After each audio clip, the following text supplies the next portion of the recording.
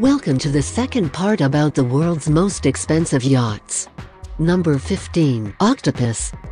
Designed and built in 2003 for Microsoft co-founder Paul Allen, it has a large study, basketball court, recording studio, and outside bar with a whirlpool and a glass-bottom swimming pool. Octopus sleeps up to 26 guests and 56 crew members at any one time and comes equipped with 2 submarines and 2 helipads. The price of Octopus is $200 million.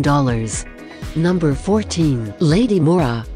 Lady Moura is owned by Saudi Arabian businessman Nasser Al Rashid. The yacht comes with a pool with a retractable roof, a helicopter, and 24-karat gold lettering and embellishments throughout. Also features a unique sand-covered hydraulic platform that comes out of one side to give guests a beach-like experience. The price of Lady Moura is $210 million. Number 13. Al Mirqab.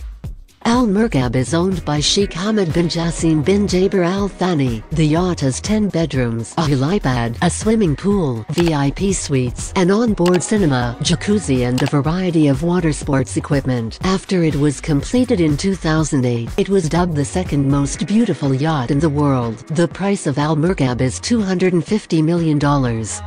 Number 12. Dilbar. As well as being one of the most expensive yachts in the world, it's also one of the largest, measuring a colossal 360 feet in length and just over 50 feet high. It was built in 2008 by Lursen Yachts. Dilbar has 1 helipad, several swimming pools, and accommodates 20 guests and 48 cabin crew. The price of Dilbar is $256 million. Number 11. Pelorus.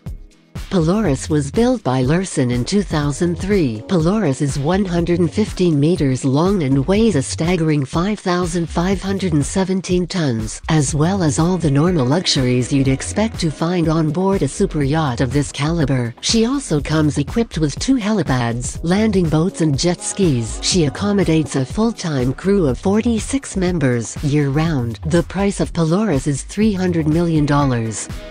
That's it. Like, subscribe, and thanks for watching.